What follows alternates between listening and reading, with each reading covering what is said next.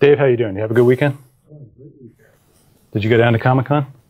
No, I enjoyed driving in the rain. We checked out there was a truck down there from the movie Into the Storm. Oh, yeah. And my kid was looking at this truck and saying, wow, what does that do? What does that do? What does that do? And the lady was giving him the whole spiel. And then finally she leans over and she goes, it's not real. It's a fake truck for a fake storm. And he was like, oh, he's so bummed. I said, yeah, I got a car that goes into the storm, but it's in San Diego. It goes into the light breeze. Into the sprinkler. Okay, so let's talk a little bit more about Lenz's law for a second. We introduced this last time, but let's just review what Lenz's law says. Lenz's law is solely for determining the direction of the current. Okay, Faraday's law tells us about the EMF, the voltage that develops, okay, but Lenz's law tells us which way that current's going to get pushed. And it's very simple, right? We said nature abhors a change in flux.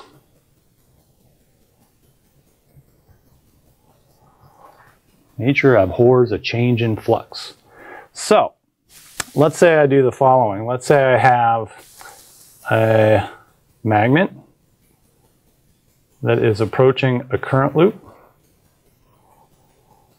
like so, north and south. Okay, and we want to figure out what direction the current is going to go. Well, the magnetic field is pointing up out of this thing. Okay, so the magnetic field from the bar magnet is up, and we know it's spreading out. And some of it is poking through our loop.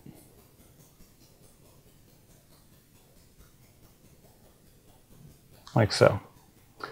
So the flux is increasing in that loop. And it doesn't like that. It doesn't like an increase in flux. And so it wants to make a B field that is going to point down. Okay?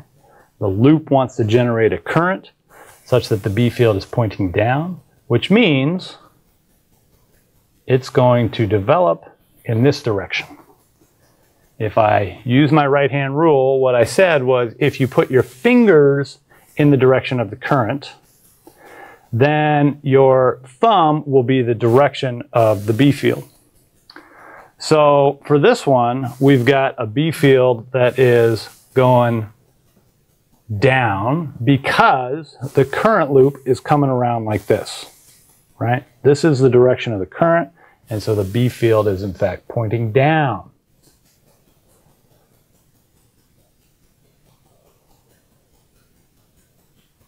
Okay, and this is B due to the loop. Okay, I drew it without the magnet here for simplicity, but the idea is that nature abhors a change in flux, and so if flux is increasing from some other source, it's going to do whatever it can to make it decrease. Okay?